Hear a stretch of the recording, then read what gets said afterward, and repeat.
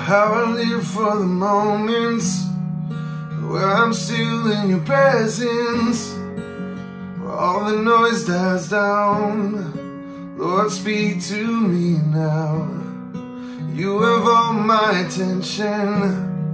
I will linger and listen. I can't miss a thing. 'Cause Lord, I know my heart wants more of you.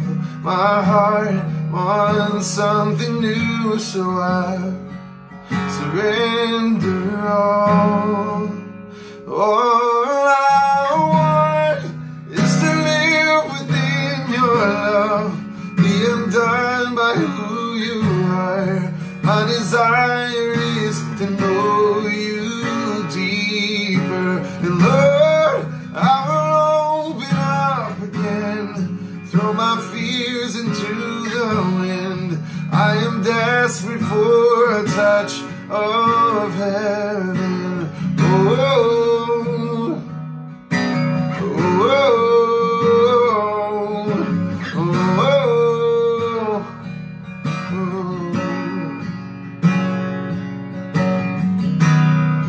You're the fire in the morning, you're the cool in the evening, the breath in my soul, you're the life in my bones.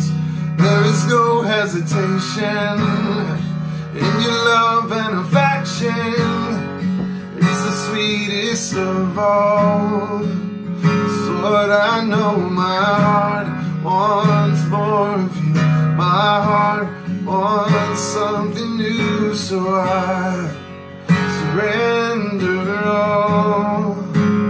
All I want is to live within your love, be undone by who you are.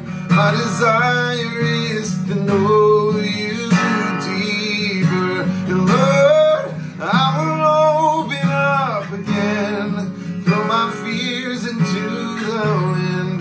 I am desperate for a touch of heaven. Oh, oh, oh, oh. I need your touch, I need your touch, Jesus. Thank you for your touch, God. You reached out, you saved me, God.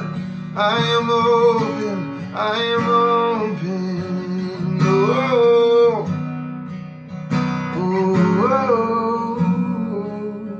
oh.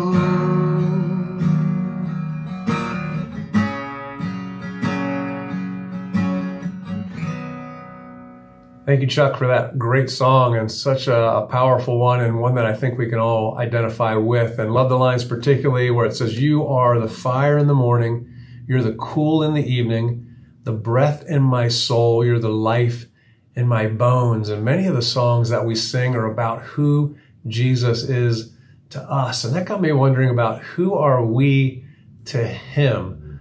Who are we to him?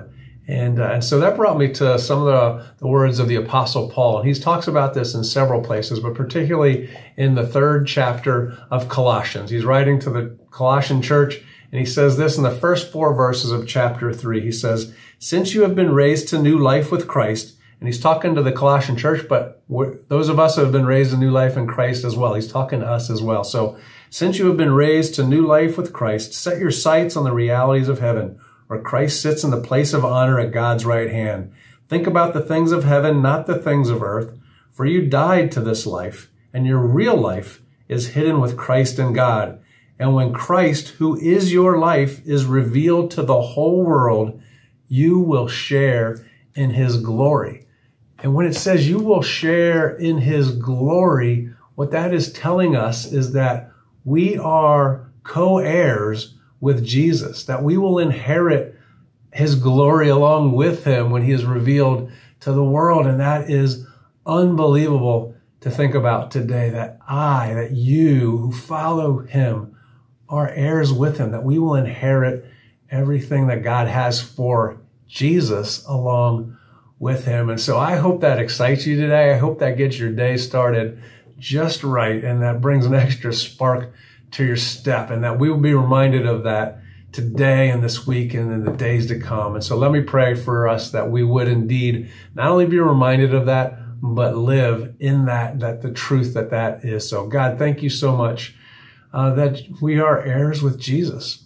And if I'm honest, I don't understand that. I don't get that. It's hard to even imagine, but you tell us that we will share in his glory, that we are co-heirs with Jesus of all that you have for him, God. So may today that be a reminder to us every minute, whatever we're going through, God, remind us that we are co-heirs with Jesus today. We pray this in Jesus' name. Amen.